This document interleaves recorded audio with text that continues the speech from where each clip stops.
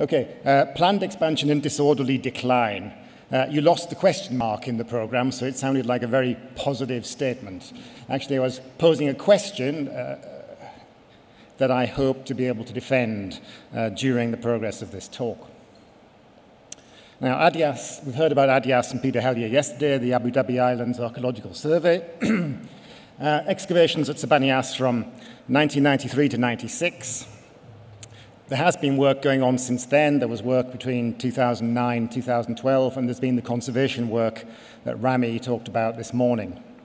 Now that work, just to summarize it very quickly, and make a lot of statements that, again, I have to defend, revealed a monastery of the Church of the East, one of the Christian churches, dated to the 7th to 8th centuries AD, or Common Era, stone-built with plastered floors and walls of high quality.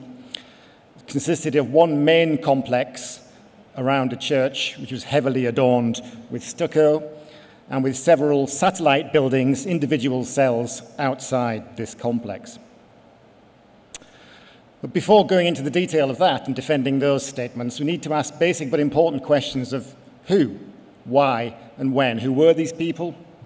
Why and when did they settle on this island? Why this island? And why and when did they leave? Now, you could start with a very basic question. Why Christian? Why do we say there's a Christian site? Why a monastery? And why Church of the East? Now, an obvious answer to that question might be, look at that panel of stucco. It's covered in crosses.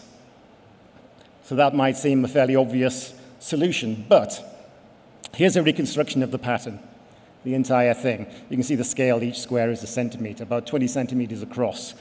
This is a single tile, which you may be able to see is actually intended to be part of a tile frieze, so it would repeat in all directions if the tiles are fitted together. But we only had 3 of these at Sir Bani Yas, one above each of the east doors to the church. So it's not just the crosses, the actual location of these tiles on the building tells us quite a lot about what kind of building it was.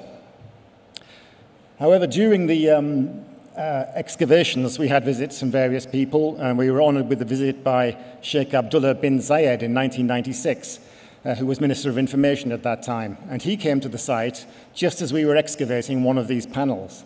And he looked at it and he said, "This is Islamic art." It's actually a very perceptive statement because in terms of dating, this is certainly made, or at least it comes to Sir Bani Yas in the Islamic period. As I said, it's unlikely that the mould for this stucco was created on Sir Bani Yas because it was intended for a tile frieze somewhere else and brought and used in an ad hoc but structured fashion. So in terms of all the symbolism there, if you look at the centre, you've got a roundel with a cross in it. You might say that's fairly straightforward, must be Christian. If you look above me, if you can get the right angle, or this frieze running around, you will see a very similar symbol. I don't think that's got anything to do with Christianity.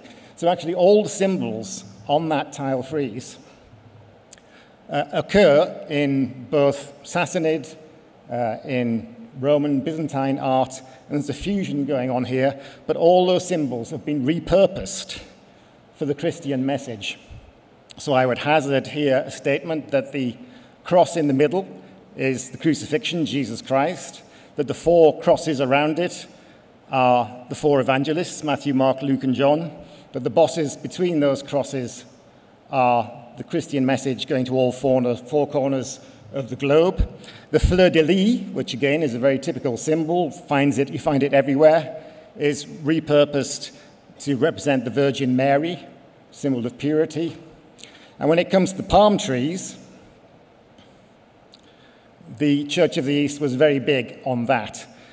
In their poetry and in their writings, they often talk of the palm as well as the pearl, which I'll come back to.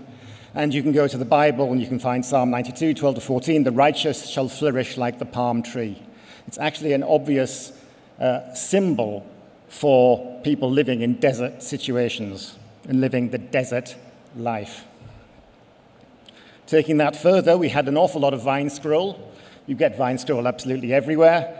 So it doesn't tell you that much, but here it's been repurposed for the Christian message of the Eucharist, bread and wine. And again in the Bible, Jesus said, "I am the vine, you are the branches," John 5:15. So you can see that lots of symbolism that was already existing at that time has been turned to effect for the Christian message. Now, the first millennium AD Christian presence in the Gulf, here's a map, I'm not going to dwell on this too long, produced by Robert Carter, and that shows archaeological sites that have been found, monasteries, parish churches, and cemeteries. And you can see Sir Bani Yas rather out by itself at the bottom of the map. So we have sites up in Kuwait, in Saudi Arabia, but we don't have any sites, if you look at the gaps. Here's historical references to places associated with the Church of the East.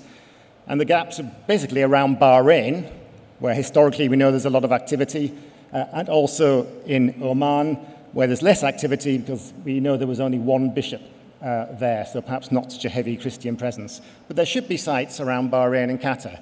As far as I'm aware, none have conclusively been proved yet. And there may be reasons for that. As I've said, as Peter said, we were in our third season of archaeological work at Sir Bani Yas before we found the first stucco cross. Up until that point, we didn't know we were dealing with a monastery. So if you're just looking at surface survey or small-scale excavation, it's quite likely you would not recognize that you were dealing with a Christian site. There's also been a lot of development in the areas in question, of course. Now, I've talked about the Church of the East. What is that? Up until the mid-5th century, there was only one church. There was the Christian church. And the first big split was when the Church of the East was expelled or split off from the Church of Rome, if you like. That happened in the mid-5th century, and East means east of the Roman Empire, basically, so everywhere within the Sassanid Empire, but also across to India, China, and beyond. Its headquarters were in the Sassanid capital, Seleucia Ctesiphon, later Baghdad. The leaders are Catholicos, that's the top man after the break, metropolitans in charge of provinces like Bet Ketria, in which Sir Bani Yas probably was, and under them diocesan bishops. They're often wrongly named Nestorians, after one of their leading thinkers. They don't like being called Nestorians, or most of them don't. It was actually used as an insult at various times by other Christians. So why did monks of the Church of the East choose Sir Bani Yas? The obvious answers again are Gulf trade. You look at the location of Sir Bani Yas on that map, and pearls. The Sir Bani Yas is well placed for the exploitation of the pearl beds. And we know that the Church of the East was heavily involved in the pearl industry. The Catholicos came down and actually inspected the pearl industry in the late 6th century AD. And this number of historical references to the Church of the East being involved in the pearl industry in the late 6th century AD led to the supposition that all the sites that we're looking at that map must start in the 6th century. And that seems not to be the case. This is what archaeology actually changes our view. We didn't find any pearls, unfortunately, at the Sir Bani Yas monastery site, but could this beading represent strings of pearls? It might. Again, beading is a very typical feature of the art of the time, so it might not mean very much. But pearls are again central to East Syrian mystic writing. Again, with the palm tree, perhaps they are the most commonly occurring literary motif. Across the site, we found not a great deal of pottery. It was fairly clean, but we had glass, very high-quality glass from Iraq and Syria. I think St. John Simpson has written about that, and pottery from Iraq and India. Robert Carter has written about that, and it will all hopefully come together in the book that will be coming out soon. That indicates trade and spiritual colonization patterns. So from the head of the Gulf, Mesopotamia, along the Gulf, via Sir Bani Yas, if you like, and off towards India and China. Now, I'm not suggesting in any way that Sir Bani Yas was some sort of maritime emporium, but it would have made a good port in a storm for Christians plying these routes. Location topography. Why choose Sir Bani Yas? We're very lucky to have a 1971 satellite image of Sir Bani Yas on the left, which was taken before the modern development of the site for Sheikh Zayed. And that's actually very instructive. You can see the blue blob shows where the main monastery complex was, and it's a very carefully selected site. You can see on the bottom right of the satellite picture the very nicely protected natural harbour, but the monastery is a bit further along the coast. In a protected site, under a bluff, to the left you can see an escarpment to the left of the monastery, and that is actually the start of the gravel plateau around the central salt plug mountains of Sir Bani Yas. So a carefully selected site. You can see it more clearly here. The top left, there is an aerial photograph. You can see again where the monastery is situated within one of these plantations. To the left, you can see the escarpment and the gravel plain beginning. To the right, you can see some landfill in white, where the coastline has been pushed out and a lagoon that existed to the north has been filled in. Bottom left, you can see, as we were doing trial trenches, that actually on the monastery complex site, you can see how close to the sea it still is. You can see walls appearing there in the trench. And on the right, you can see the square represents, the big red square represents the monastery, and then the satellite buildings around, mostly to the north, some well preserved, some not, because there'd been a lot of disturbance for tree planting on these sites. And to the left, you have two sites upon the escarpment. Up there, we found this, the monastic water supply, basically, a large cistern with a debouching platform and a channel leading off, holding about 2 cubic meters of water. We think that this is exploiting aquifers in the gravel plain on which it's situated. It may be that Sir Bani Yas and the whole area was slightly wetter and greener at the time of the colonization of this island by the monks, so they had better water supplies than have been available later. We didn't find any evidence for any crops, unless Mark disagrees. No, we didn't at the site. So nothing being grown on the island, which means that they would have needed, despite these natural resources, support from further up the Gulf. So 2 cubic square meters of capacity. Research done at other similar monasteries in similar arid conditions have shown that that's capable of supporting about 20 to 30 people. So that chimes quite nicely with calculations I made about how many people the monastery could actually house, including the satellite buildings. So on the left is the main monastery complex, with the church at the center. And on the right, you can see Carg Island on the other side of the Gulf. And just to give you an idea of the scale, Sir Bani Yas is a bit smaller, the church is smaller, but both of these are monumental building projects. You did not build a monastery like this in a year or two. It can take decades, and this is a major expansion, a major use of effort. This is a plant, I think, a deliberate plant that needs resourcing, and they must have wanted to place a monastery here for specific reasons, because it costs a lot of money, time, and materials, and needs support from the sea. Now, the church here, seen from the east following excavation, this is just before we put the tent that Rami was talking about up in 2010. So we cleaned out all the trenches, and we're looking, as I said, at the east end. The altar would have been where there's the big hole from a tree, unfortunately, although we did find fragments of it. And it's a typical basilica with 3 aisles and the altar at the east end and a narthex at the west end. And we can work out in some detail how the church was used. And there are very typical features of an East Syrian church which are unusual for any other church. The top right room, the house of prayer, is the most typical. It's very unusual to have double doors at the east end of a church, and this was because this was a space for visitors. We don't know what it was they were doing there. There may have been some sort of a shrine. But basically, it's important to realize that these churches were open for business. They wanted people to come and see them, so people may well have dropped by at Sir Bani Yas and spent some time at the monastery. It's a basic reconstruction of the church's appearance. We've done a whizzy computer thing, but actually I like, for the purpose of this talk, to use this simple model. So you can see the 2 double doors, and you can see I've just sketched in a plaque there. We had a short, stumpy tower and windows. Very few windows, so it would have been very dark inside. Now, outside the monastery complex, I spoke of satellite buildings, which are sort of called courtyard houses. I'd like to replace the title courtyard houses with extramural cells. Now, what we get is, in each of those satellite buildings, we get this 4-room layout. It's absolutely identical at each one of these buildings, which is why, as Peter said yesterday, I originally thought this might be military before we found the first cross. Absolutely identical, clearly built to a plan, 4 rooms, and I think you could probably imagine you've got a living room there with the windows, You've got a bedroom to the north of it. You've got possibly an eating room to the right, and you've got a storeroom going off north. So all the buildings started like that. And this fits perfectly with what we know of Church of the East monasticism after it was reformed just before 600 AD.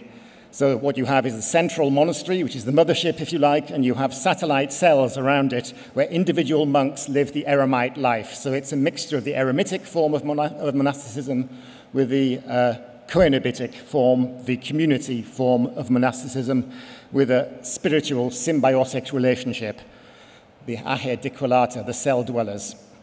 Those were sedia monks who, if you like, went out into the desert and lived alone. You had to do 3 years' time in the monastery before you were allowed to do that. And as I say, that kicks in after 600 AD, so that suggests that the monastery was built after that time. And this is one of those typical bedrooms, possibly, within such a 4-room cell. And this 4-room cell is also replicated within the monastery itself. So we also found some rather nice finds. The material culture at the extramural cells was exactly the same as at the monastery, same pottery, same glass, and we have these rather fine copper alloy suspension bars and fragments of glass lamps, glass oil lamps to light the rooms. So the same material culture at these buildings, same people. Now, these originally very Spartan cells were later extended. There were lesser quality additions. In this case, you can see that the additions have actually moved the building, extended the building, so it goes over the boundary wall and butts up very clearly onto the original building, which you can see in the middle. And these additions include a kitchen, possibly a toilet external toilet arrangement, and what looks like an extended living room. Now, this could either be that one of the monks has decided they need a better quality of life, or that they have married. And at a synod, the one and only synod ever held in the province of Beit Qatra on the Arabian side of the Gulf in 676 AD, there were complaints about lax living standards, that priests and monks are taking wives. And this is obviously at a time during the Islamic period, and that many people were actually converting to this new faith. But it speaks of many, many monasteries, and I think it's very likely Sir Bani Yas is one of those monasteries talked about in 676 AD, and this happens at every single one of the monastic cells, except the one I showed you first, which burnt down and left us with the basic model. This is a photograph by Mark when he visited the excavations as they were going on. It turned out to be the most evocative one. You can see the stairs to the possible toilet platform, the kitchen with a little plaster oven. And this sort of adaptation of the buildings, in addition to the original, very Spartan 4-room cell, happened everywhere and also happened at the monastery. So in this phase, which may be early to mid-8th century AD, we see the buildings not being used for the ways they were originally meant. The Spartan sort of monastic approach has gone. We see rough walls added, creating what look like animal pens. We see doors being blocked up, so it looks as though certain parts of the monastic complex were not being used anymore, and you get temporary hearths on once pristine plaster floors. So there's an awful lot of change and additions going on in that period, which looks very much like lacking in discipline. Perhaps the support's not there. People are doing their own thing. I said the synod in 676 was really the Catholicos attempting to impose his authority again on a province that was felt to be drifting away. So conclusions, the monastery existed within Islamic Arabia for perhaps a century or more, circa mid-7th to mid-8th century AD, certainly after 600, certainly before 800. It's not clear from the archaeological dating which side of the Islamic conquest of the area, circa 636 to 640 AD, the foundation falls. I would prefer to see it as before, but we can't prove it. Earlier, 6th century before, Christian settlements and monasteries, which we know existed but have never found, may be ephemeral, the eremitic, no stone buildings, and difficult to recognize archaeologically. That's one explanation for why we don't have any earlier buildings. And the Christian presence on Sir Bani Yas slowly faded and ended with a whimper, not a bang. It just faded out, probably through conversion to Islam and lack of support from the center. And that's it. And I've just got my thanks there. Many of you will recognize some of those people. Who's that person on the top right, do you think? Who could that be? Looking a bit darker. And of course, we must pick out Beatrice Riccardi, who actually found the site, sadly died recently at the age of 101. An incredible life well lived. Thank you. Thank you, Joe.